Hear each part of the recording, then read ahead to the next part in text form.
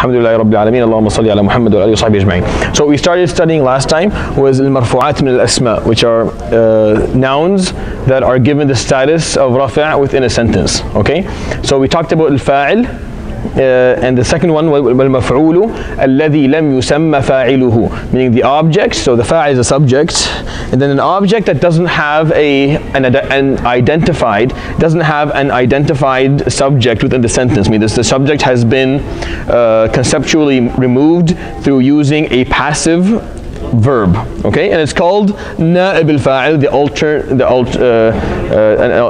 the substitute for the subject, or an alternative subject. Examples of that is أكل الطفل الطعام. The child, right, ate the food. So, if you were to talk about what is the fa'il here? Who is the subject? Yes. The kid, الطفل, right? So it's marfu', right? What is the marker of rafa' for it? Dhamma, right?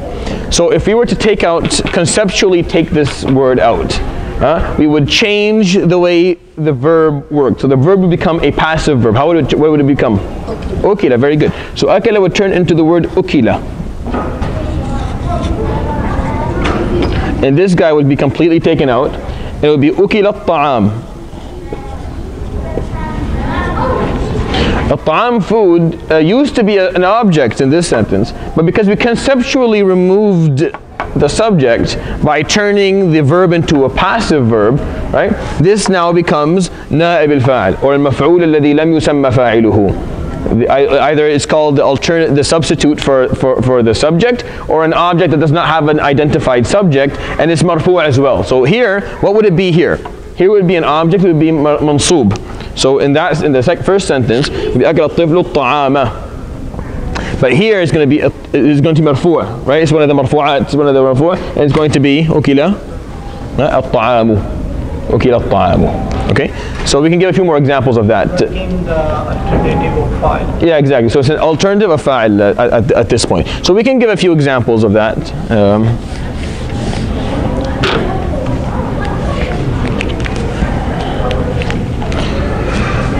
Let's give a few more examples.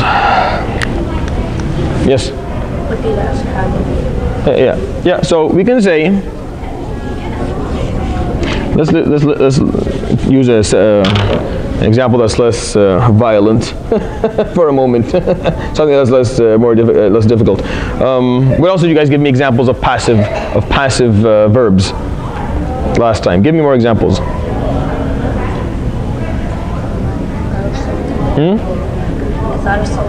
Think, Muhammad. Yalla, give me a passive. Give me you gave me like a lot last time.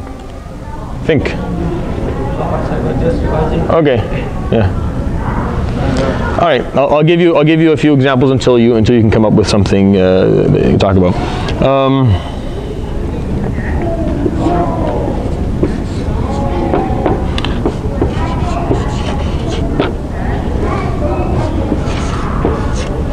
So the man أخذ الرجل المال. The man took the money. Okay. So who's the subject in this example? Who's the fa'il? الرجل, right? The man. And it's marfu'. So what is the marker of rafa' for it? Dam. And this guy is an object, so it's al-mala. Now if we conceptually remove the subject by turning this verb into a passive verb, what will it become? What does akhadha become? Ukhida. Become ukhida. And then this, what was once an object, now it becomes an alternative to the subject, or a substitute to the subject, and now it's mansfu'a. Ukhida al-malu. Understand how this is working? We're conceptually removing the subject by changing the verb from a direct verb to a passive verb, to a verb that is identified as mabni al-majhul. We don't know who did it. Doesn't matter who did it. All right. So I'll give you an example. Nafakha. Oh, that's too hard.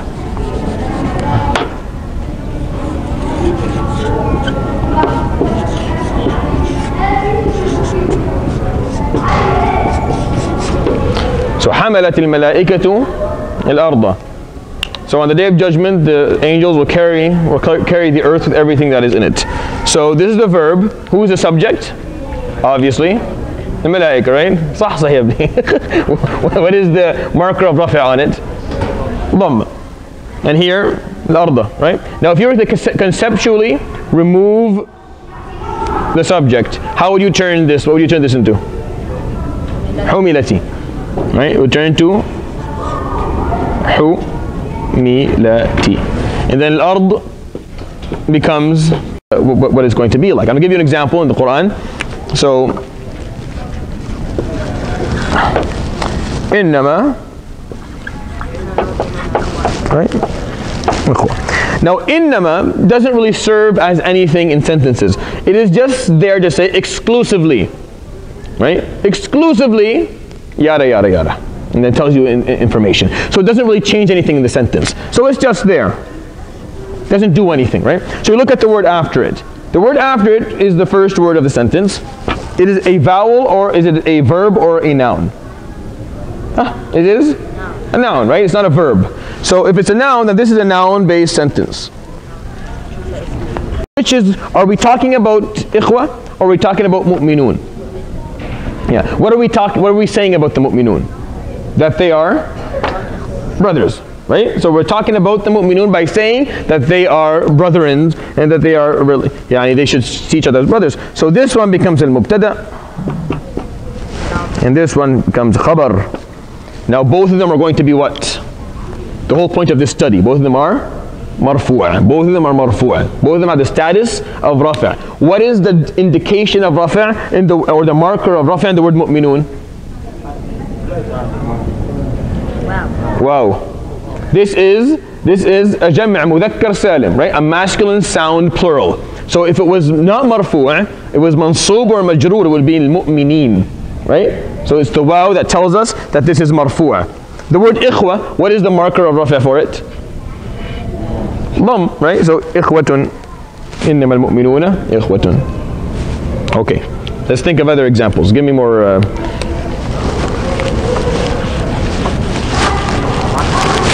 Give me Quranic ones or hadith, prophetic narrations.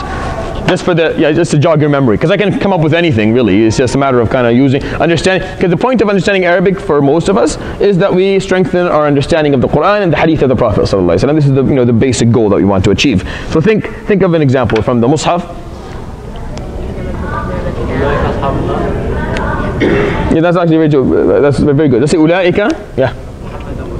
Okay, let's use that one first because that's easier. Then we'll go back to yours. It's a bit more complex. So Muhammadun Rasulullah. Alright, so this one is pretty straightforward. There's really nothing there. The first word is a noun, so it's a noun-based sentence. It's going to be made out of mubtada and a khabar, right? So which one is the mubtada? Which one is the khabar? Who are we talking about? Are we talking about Rasulullah or about Muhammad? Talking about the Prophet.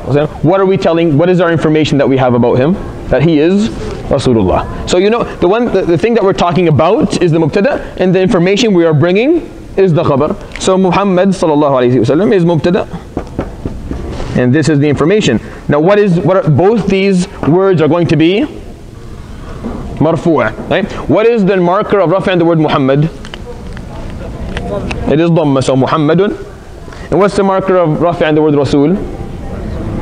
Also dhamma, so Muhammadun Rasulullah. That's a different word. We'll talk about that later. For now, just understand the marfu'at. We're studying al-marfu'at. We're studying the words that are given the status of rafi' in sentences. So when you have a noun-based sentence, the word that we're talking about is the mubtada, and the information we're giving about it is khabar. Give me more examples. I'm going to use an example that Brother Yusuf gave us. Yeah, why are you on Jahannam today? Can you think of Jannah for a second? I think let's say Ulaika Ashabul Jannah for now. You're very dark place right now, Yusuf. So Ulaika Ashabu Al-Jannah. Now Ulaika means those people or them, right? So that's or they. Ashabu are the people of Jannah, people of Jannah, right? So this is a straightforward sentence. It begins with what? What does it begin with? Noun or verb? Noun. There you go. So it's a noun-based sentence. Very simple, right? A noun-based sentence is going to have a mubtada and a khabar. It's going to have something that we're talking about and information we're giving about that thing that we're talking about. So there's going to be the subject or the object, and then the information regarding it. So ulaika, who are we? We're talking about them, or we're talking about ashab al-jannah? We're talking about them. What is the information that we're giving about them? That they're ashab al-jannah. So we're talking about these guys. Ulaika, who are they? Yeah, and that's what they are. So mubtada, khabar, they are both marfu'at. So what is the marker of here? Forget it, that is too complex for today. Let's just leave that out. The marker, we'll study it later. Ashabu, right? The marker is al-dhamma, so it's ashabu. Ulaika is a bit too complex for us to talk about today, right? But it's no, it's not fatha. No, it's just Ahmed yal'ab, right? So what is this sentence? Is it noun based or is it verb based? It's noun. Start with the noun. It's a noun based, but there's a verb right there. So what do we do now? So this is an example of a noun-based sentence that has within it has a verb-based sentence. So there are two sentences happening right now. There's a noun-based sentence, that's the bigger picture. And then over here we have a verb-based sentence. Now if it's a noun-based sentence, we're going to have a mubtada and a khabar. Who's the mubtada? Who are we speaking about? So who's the mubtada here? Ahmed. So Ahmed's mubtada. That means he is marfu'. What is the marker of rafi' on him? Dhamma, Ahmadu. Where is Ahmad's khabar? It's the jumla ismiyah. It's the jumla. Yeah. Is it ismiyah? Yeah. Yeah. So his khabar is the verb-based sentence that comes after. Because that's the information we have. Right? It's actually the whole sentence is the khabar. And then we have to deal with this sentence as a verb-based sentence and study it different on its own. That's why this is a bit more complex. Right? So we look for things that doesn't have that complexity. What would take away that complexity? If you would say Ahmed la'ibun. He's a player, and this is the khabar. Is there a difference in terms of meaning? Of course. There's a big difference in terms of what the meaning actually has. That's why when you go from a noun-based to a noun-based complex with a verb or without it, the meanings will change based on what you're using and why you're trying to say things, or what you're trying to say. All right. Any more? Yeah, look at me. That's a verb-based. Kulu is eat. It's a command, right? So you're supposed to... Ashab al-fil is not mubtada and khabar. It's just you have to think of something and then someone giving you information. So what about ashab al-fil? There has to be a piece of information that comes after that. Yeah. To an extent, that's correct, but it's just very, very, it's very, very confusing for people. It's just very confusing. Okay. Qamat is a verb-based sentence. And what about him? So Rabbul Alameen. So the Lord of the worlds. What about him? So Alim. He knows everything. Right now you have a noun-based sentence. Rabbu is the mubtada, and Alim is the khabar. Right? Now you know what's happening. Because if you say Rabbul Alameen, that's not a sentence. It's a word, the Lord of the worlds. Yes? What about him? Give me something, tell me something, right? So there has to be something after that. You always have to think of the meaning. Understanding grammar is learning to understand meanings within sentences. Yes? Yeah, again, what about it? He is the owner of the Day of Judgment. Owner of the Day of Judgment, right? So you need something to talk about him, something to add to that. All right, let's go to the fifth. I'll give you like a ton of examples inshallah soon, but I just want you guys to kind of think about things like that. So that's number 1, 2, 3, and 4. Number 5, اسم كان وأخواته.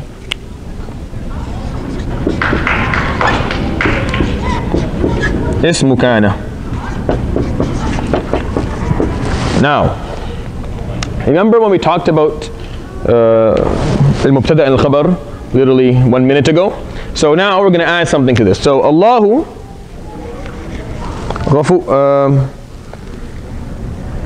Ghafur. Where's the mubtada here? Allah. Huh? Where's the khabar? And they're both marfu'. There are things that will enter sentences. There are different types of words that will enter sentences that will play around with the sentence and change things in it. An example of something, an external effector that can come to a sentence is the word kana. What does kana mean? Yeah.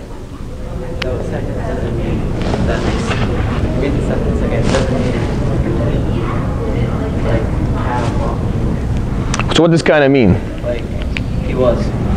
So kana means something has always been like that. The word kana in Arabic, when you use it in the term that it's used for, kana means something has always been like that. It's not that it was. If it means it was, then the meaning changes, then the sentence changes. Kana here means it's always been like that. Another example of a word that's very similar. So, and the name ism is called the name of kana. Wa akhawati are the brothers and sisters of kana. Kana is the head, the head of a household, of a family of words. Kana and أصبح أمسى. What else do you have?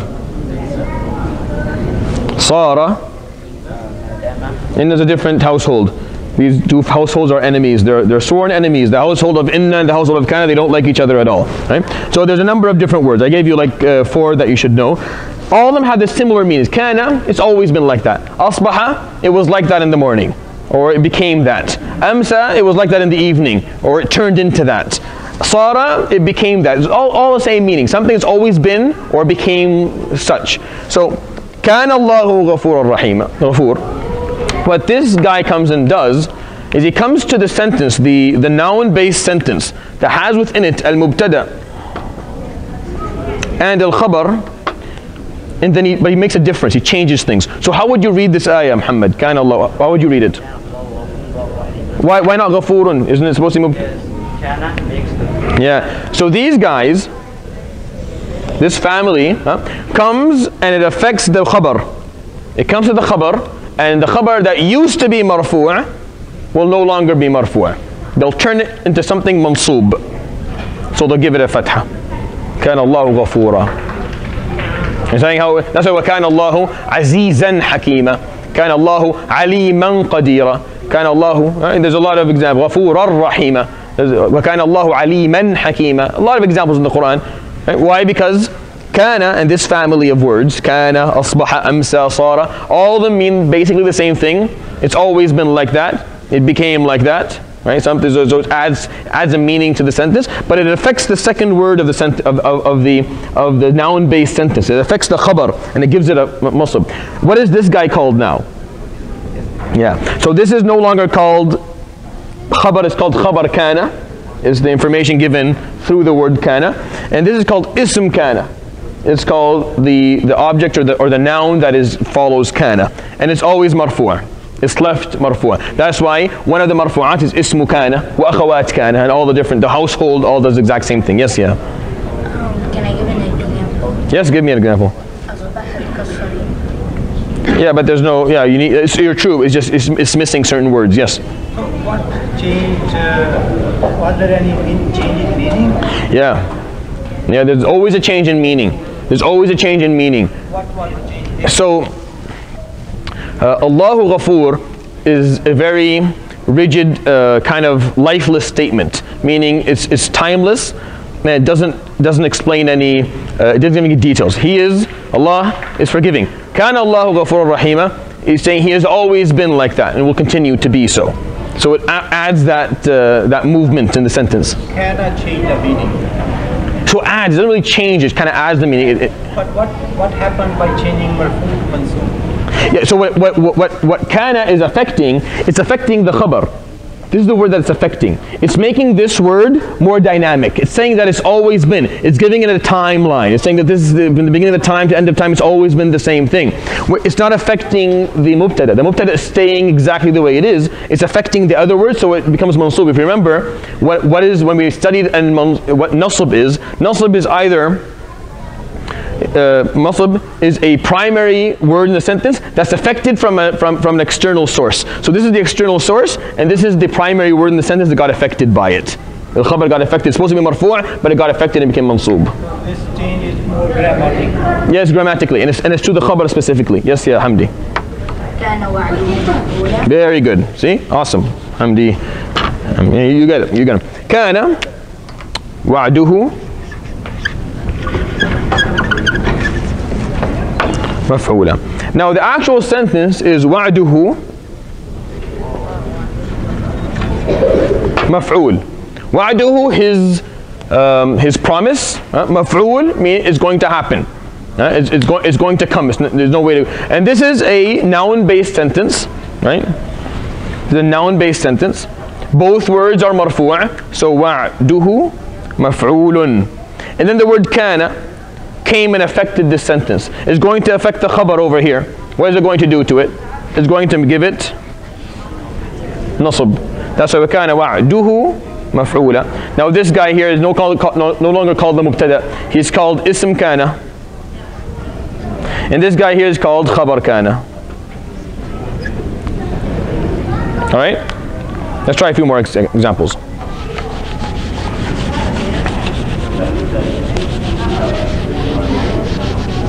Give me more examples, yalla. Kana or amsa or asbaha or sara. Asbaha. Yeah, we did the kana Allah. Can you think of something else? Yeah, kuntum azwajan thalatha is true, but you're always choosing the stuff that I have to take 10-15 minutes explaining how it works. So kuntum. No, that's too confusing. Ya Sheikh, people are going to get confused. Let's stick to the simple stuff. Think kana. Can you think of a sentence in the Quran that has kana?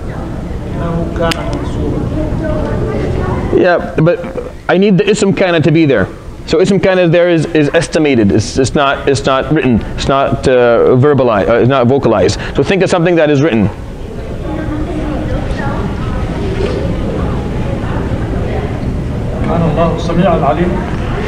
Okay, we'll just stick to the to the fawasil of the ayat. It seems to be easy. All right. So kana Allahu sami'an. So what is the origin of this sentence before?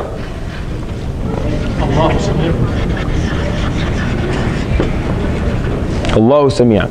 This is a noun-based sentence that has a mubtada and a khabar, right? Both of them are marfu', so Allahu sami'an.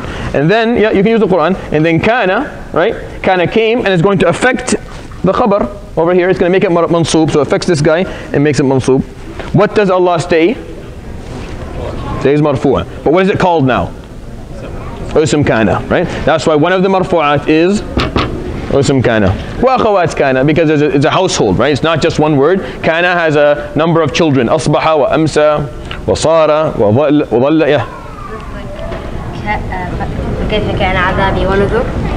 Yeah, but look for something different, because there's no usm kana that we can see. I need very good. Dhalla wajhuhu muswaddan. Very good. It's a good example. So dhalla is another child or brother of kana. Wajhuhu. So the origin of the sentence is wajhuhu. Wajhu muswaddun.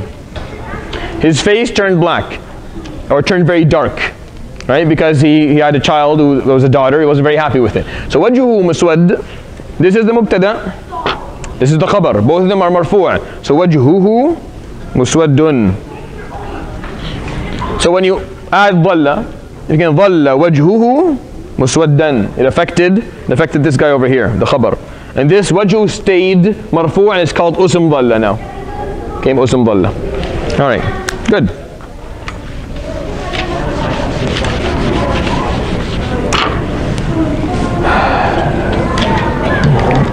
We're just missing the khabar. It's estimated. I'll explain estimation very soon, but it's estimated, the khabar. Yes. Yeah, but there's no usm and khabar there. Keep on looking. Where's kana?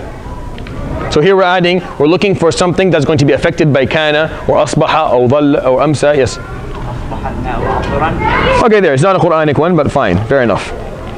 Fair enough.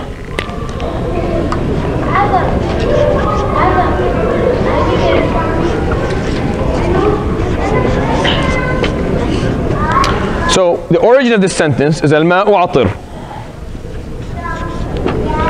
The water is scented, has a nice scent.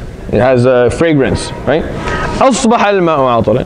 The water became fragranced. It became something. It wasn't like that before, but it is now. That's what asbaha means. Asbaha is one of the daughters or sons of kana, so it does the same thing. It's going to affect the second word.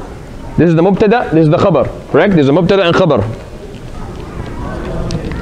It's going to affect the khabar. And it's going to leave the mubtada alone. So asbaha, al-ma is going to stay marfu'. What's the marker of rafi' on ma? Dhamma. And here is going to be al-fatha mansub. And this is called now usm asbaha. Right? Usm kana is one of the marfu'at. It stays, nothing touches it. So when you see usm kana, what it actually is just a previous mubtada.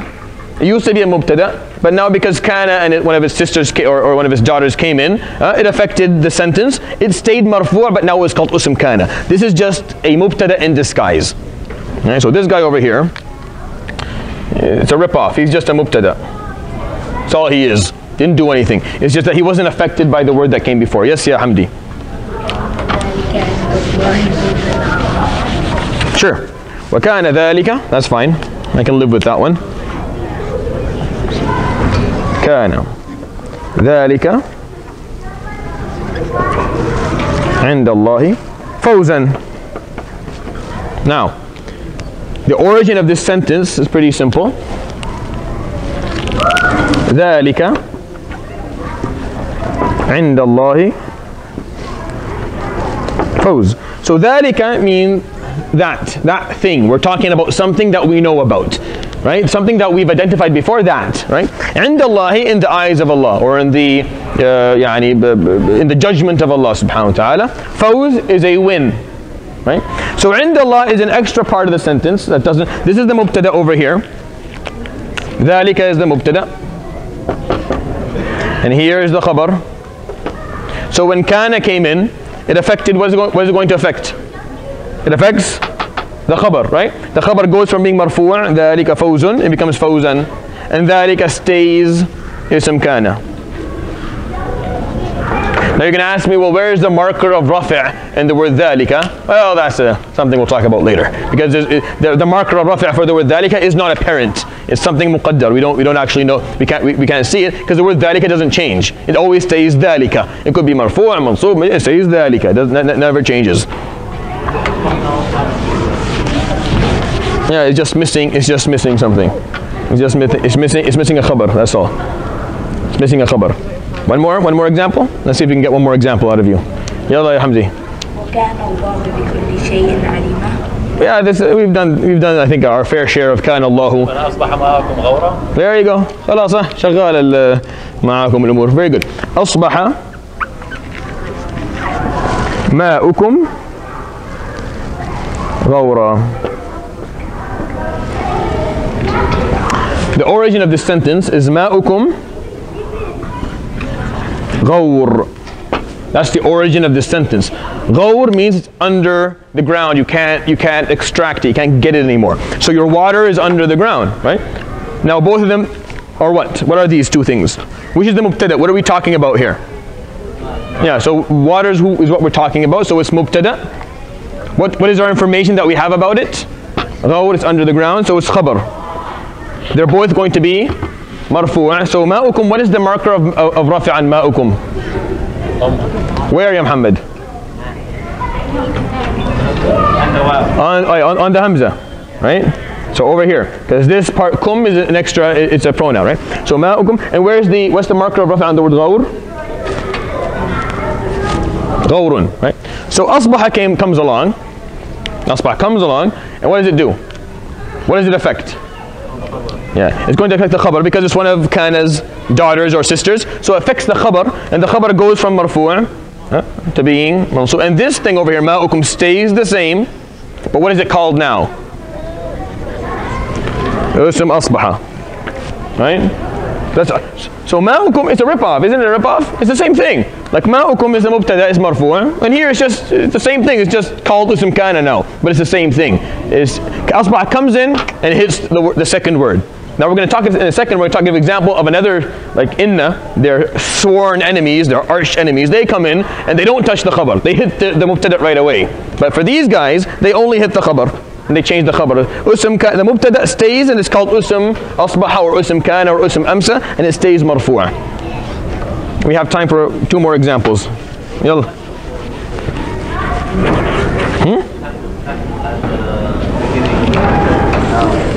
Okay. Sure, but where's kana there? Nahnu is mubtada, yeah. It's just a marker of rafi' there is concealed, is estimated, it's not apparent. I'm not going to give you guys the second one. I'm just going to stick to usm kana. Just give me a few more examples. We just said that a second ago, ya Shaykh. Give me something new. Okay. Something that doesn't have dhalika in it. Can you guys think of something that doesn't have dhalika?